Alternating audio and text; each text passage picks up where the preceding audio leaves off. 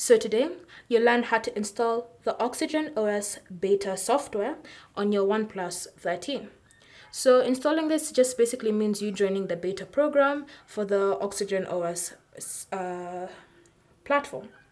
So the first step is to actually launch the settings app, and you want to look for your gear icon, whether in the apps drawer or in the home screen, and tap on it. Once you launch settings, you then want to scroll down until you find System and Update, tap on it. Then from here, you want to tap on Software Update. So the next step is to tap on the three dots in the top right corner. Then you want to select Beta Program. Once you've selected Beta Program, it should then load if there's actually any programs that are available for you to join. So currently there's no updates or programs that are available for me to try out.